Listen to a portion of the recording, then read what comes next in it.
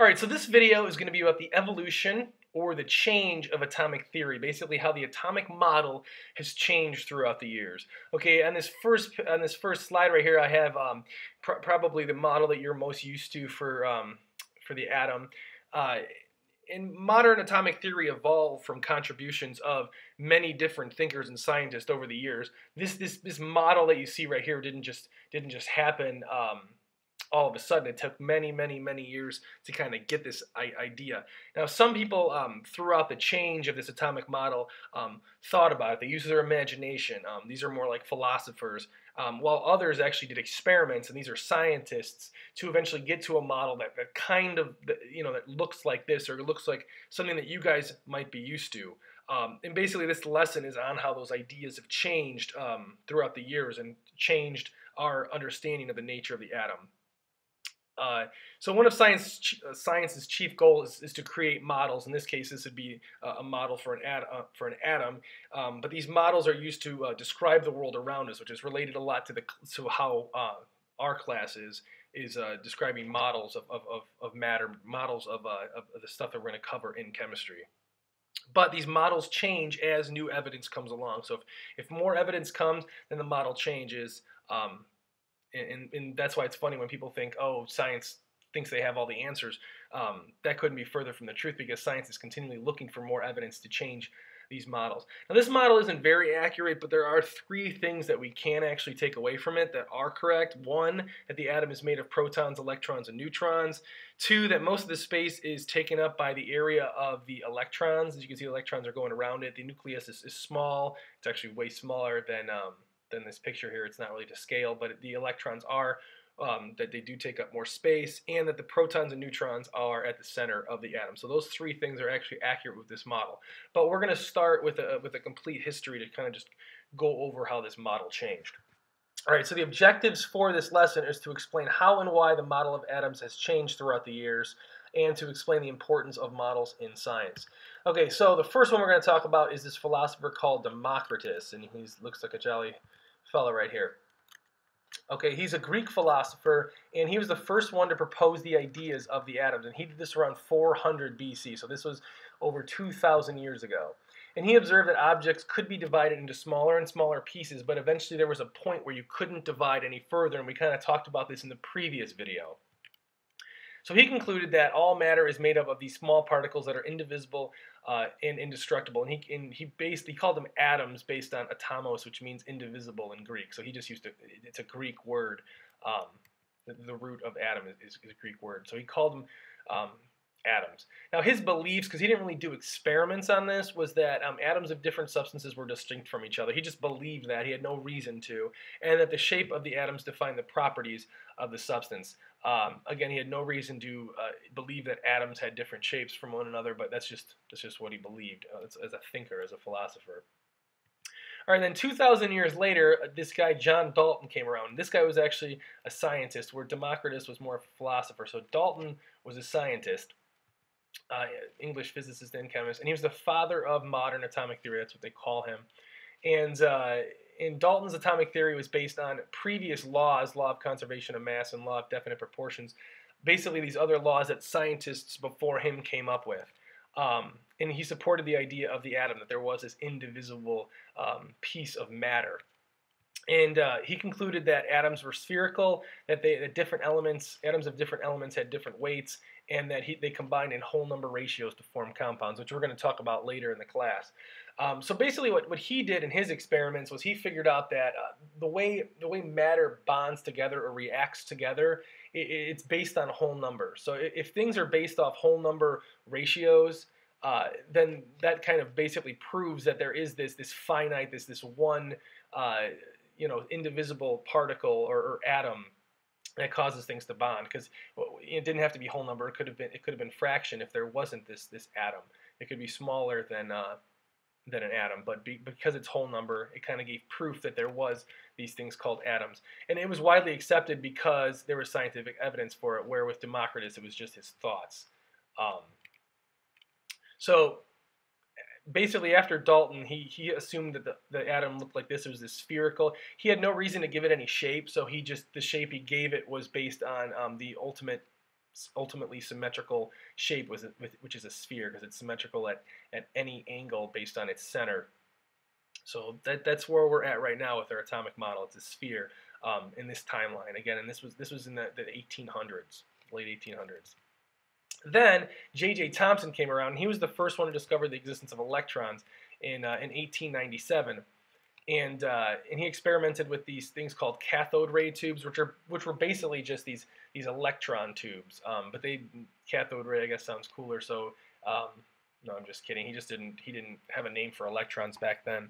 But they were called cathode ray tubes. And he observed that they were deflected towards a positively charged plate, and he concluded that a cathode ray was made of negatively charged subatomic particles, and then he named them electrons based on this. And the model changed. It started becoming called a plum pudding model, which I'm going to explain in this next slide right here.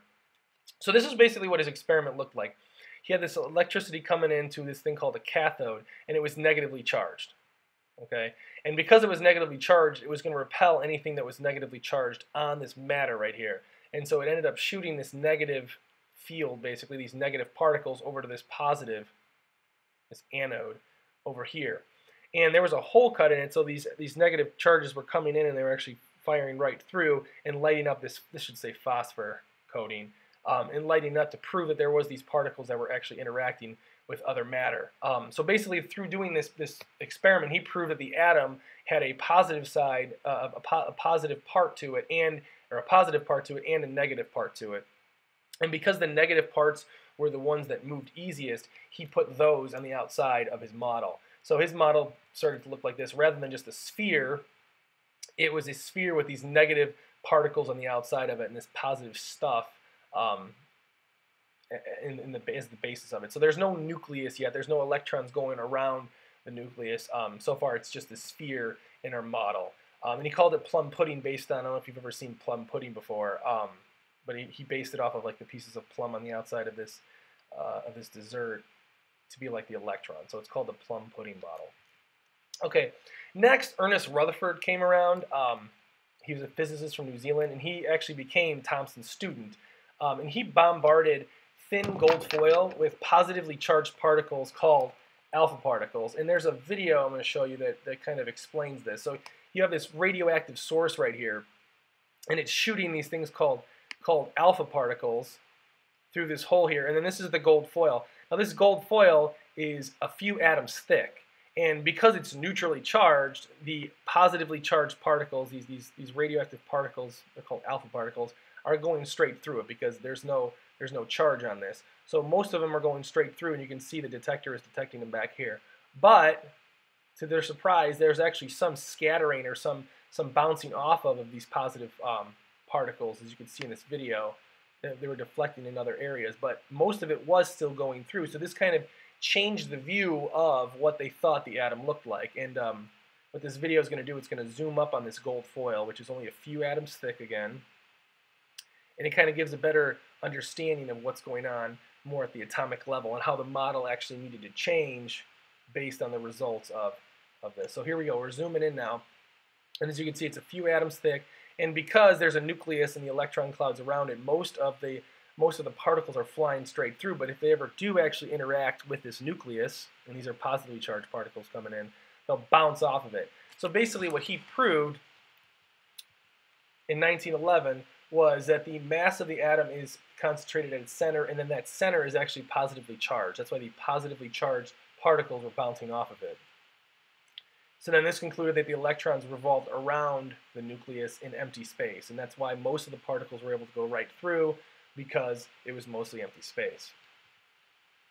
Next came Niels Bohr, Danish physicist. He refined Rutherford's model because Rutherford's model couldn't explain why the negative electrons weren't getting attracted to the positive nucleus. So he created this planetary model of the atom wherein electrons revolve in circular orbits at fixed distances from the nucleus. And so basically it looks like, the model looks like this, and we're going to go over this more later in the class, that there's the nucleus at the center and then the electrons are going around at different energy levels, as you can see here. So we'll talk more about that later. And last but not least, we got Edwin Schrödinger. He was from Austria, and he developed a mathematical equation to basically prove that that electrons go around the nucleus, but not necessarily in a circular orbit. And this is based on another scientist's idea that electrons have properties of both waves and particles. So they're not just going around; they're actually wave functions as well. I shouldn't say wave functions. They go around, not just like planets go around. They're actually they're wavy. And so basically, the model turned into this thing called an electron cloud. And it looks something like this, where this cloud basically represents where the electrons are at a certain time. If it's shaded more, it's where the electrons are more of the time compared to further out. But essentially, this cloud is basically just a bunch of electrons zipping around randomly. But we'll talk more about that later. So here is a basic timeline of the atomic model. So it starts off as a sphere with John Dalton thought it was a sphere, and then a neutral sphere with no charges. And then Dalton proved that there was a positive and negative charge on this, and this is his plum pudding model with electrons on the outside of it, or on the outside of it as part of the actual atom, all together in one piece.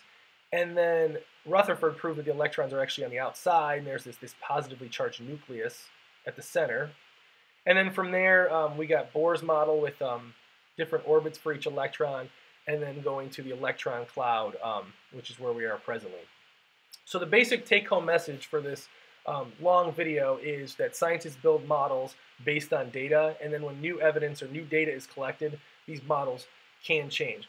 If you have any questions on any of this stuff, please let me know.